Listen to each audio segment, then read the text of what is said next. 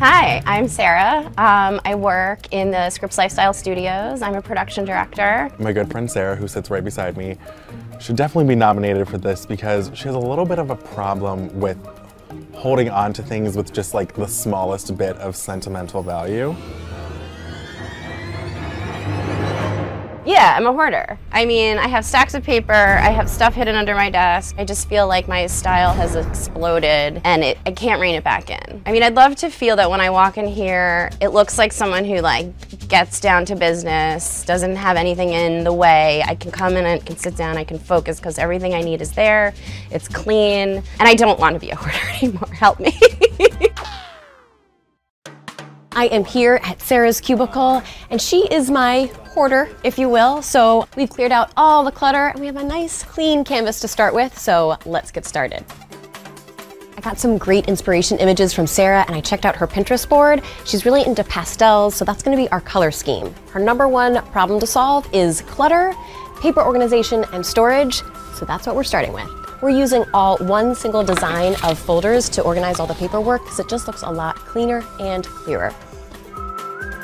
Since there's so much beige up in this piece and there's also a lot of corkboard space, I thought a nice colorful backdrop might give the inspiration that Sarah is looking for in her space. I made this just using a large roll of white paper and I freehand painted this on with paints that I have at home. Clear items like lucite really lighten the load visually, so look for items like this when you're organizing. I found this in the makeup and beauty section because it's actually a makeup organizer, but it's perfect for office supplies. I replaced some of Sarah's just simple, more functioning office supplies with colorful ones like this that sort of play off of the colors that I'm using in my other DIYs and in the art and decor. I mean, why would a magnet not have a pom-pom on it, right?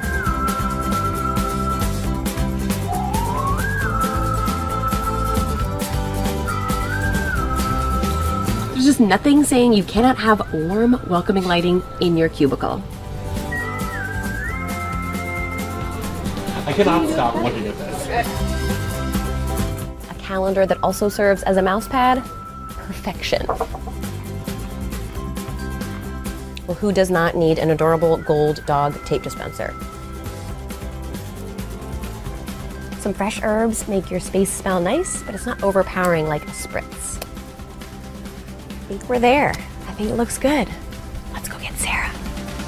Hey Sarah, are you ready? I'm so excited. Okay, let's go check it out. All right, I'm gonna lead you here, and then it's like an apartment, you guys. Oh my God, it's so amazing. Like I can live here. Like I'll do more work.